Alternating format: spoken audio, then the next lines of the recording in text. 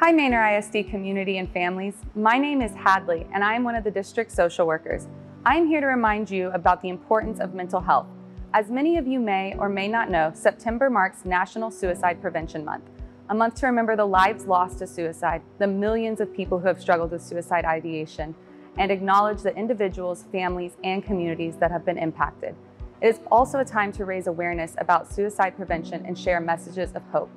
Manor ISD cares about our scholars, and therefore we have partnered with Daybreak to conduct mental health screeners from October 9th to October 19th. Screeners are for students in 5th grade through 12th grade.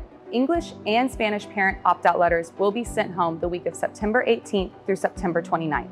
If you do not want your child to participate, please return the letter to your child's school or complete the Google form that was included. To learn more about the screeners, click on the link below for a slide deck explaining the Daybreak screener. You can also view the link below for a sample video to get a better understanding of Daybreak and how we plan on supporting the mental health of our scholars, because mental health matters.